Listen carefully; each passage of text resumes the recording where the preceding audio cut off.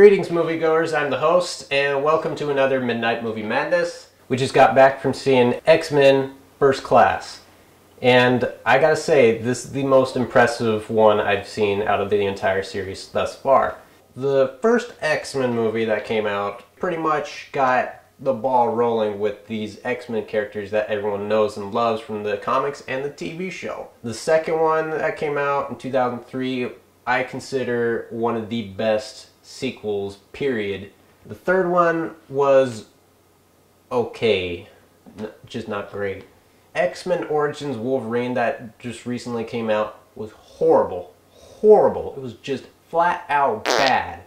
And you would have thought that a movie specifically about Wolverine, one of the coolest characters in the X-Men franchise, would have been awesome. But it turned out to be just as bad as Spider-Man 3. If you liked it, you're a freaking moron.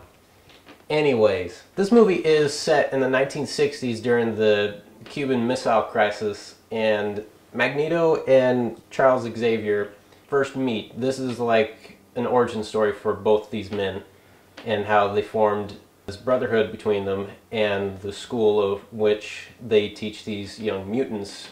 And nuclear war is about to happen, and Kevin Bacon is kind of the cause of all this. And they decide to band together and put an end to this genocide. Listen to me very carefully, my friend. Killing will not bring you peace. Peace was never an option.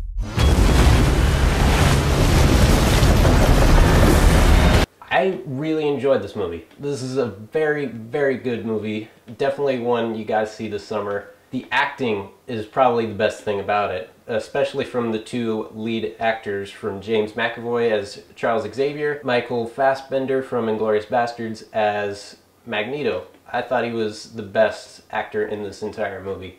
As for Kevin Bacon, he is surprisingly good as the villain. Jennifer Lawrence's Mystique, Nicholas Hoult as Beast.